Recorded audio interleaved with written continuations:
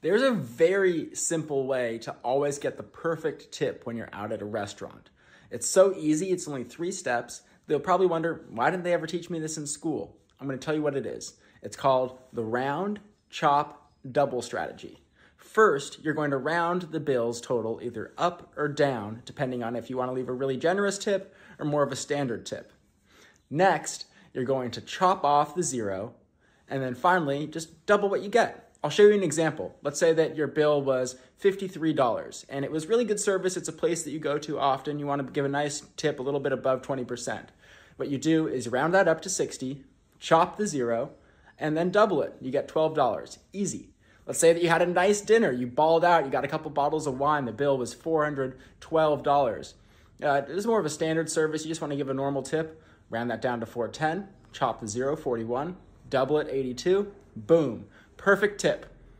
Now, this is actually a video that was inspired by AI. I asked AI, based off of the videos I make, what would be a viral video idea, and this is what it said. So if you liked it, please let me know, and I can do more of these while I'm working on my newest video, which is recapping my journey learning linear algebra in just 3 weeks from scratch using nothing but ChatGPT.